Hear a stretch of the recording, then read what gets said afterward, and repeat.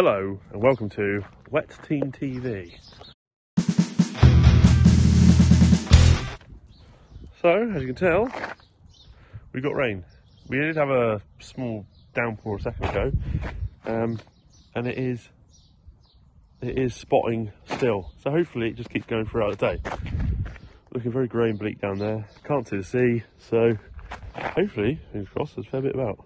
On it though, we are in the perfect catchment for catching rain because we're at the top of a valley, as some of you know before. What I'm sort of, for those of you who've heard this all before, this is for anyone that's new, so I'm just going through it. So we are on the side of a hill that faces straight at the sea down the valley. So anywhere where the pressure coming in hits us, drops water on us.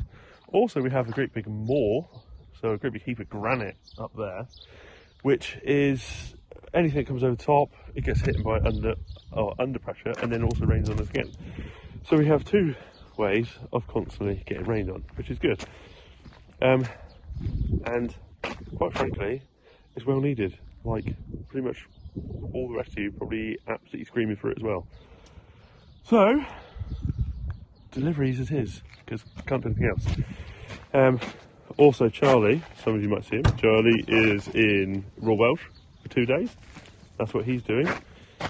Wolfie is growing. Rhino is being a bit of a playboy at the moment and is constantly going down the local village because there's some dog in season and he's really keen for it. He's optimistic because the dog that he's going down, which is in season, is a whippet. He hasn't done the math, no. Physics is not his strong point. But he is hopeful. Rhino. Whippet? Yeah. So we keep having to go down the village and bring him back up. Because he goes down to see his lady friend. Anyway, I'm going to get this out and get this loaded. Now, starting this up, we have a slight little problem in my fast track, which we've had since we've had it. Oh, it's gone off now.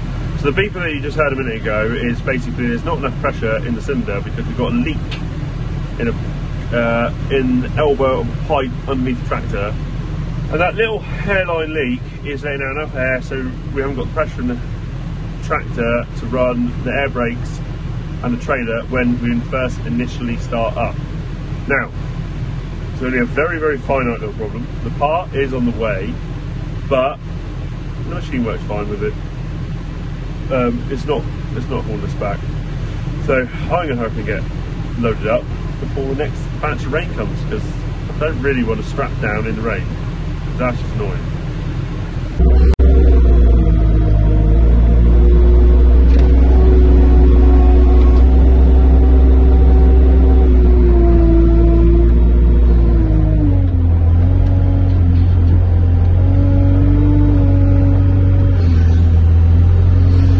One of the greatest things if you use cordless enough is side trim.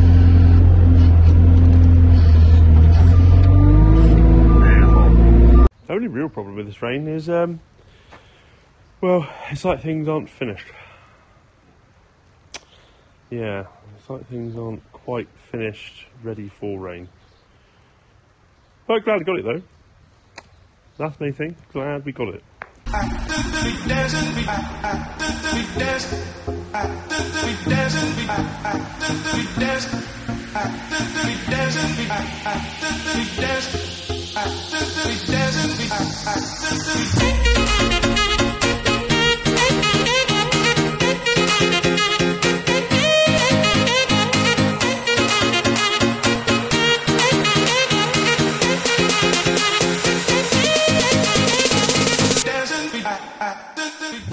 Okay, so I'm back. I've been soaked twice. Change of shirt. Been drenched in fun. Yes, hair has dried off. Got the old leaf blower on it. Not really leaf blower, air dryer. It's not fun being drenched. Anyway, filling up this shed with round bales. Obviously, it's been a headache as it is. I've also been out and brought back big rounds of haylage because we've got none left down in this yard. The sun has come back out to greet us. And there is other things going on here, which we get a glimpse of one, and I'll talk about it more next time. But this bit of kit has turned up, which we got all picked up at Devon County Show. So Taylor attachment 3-point linkage carrier. So basically, because it's such a pain in the ass putting some things away in sheds, that on a telehandler, so you can move things in, especially the mowers where they go up in the top shed, would be a hell of a lot better. But we didn't want every little extra attachment came with it, we just wanted 3-point linkage attachments.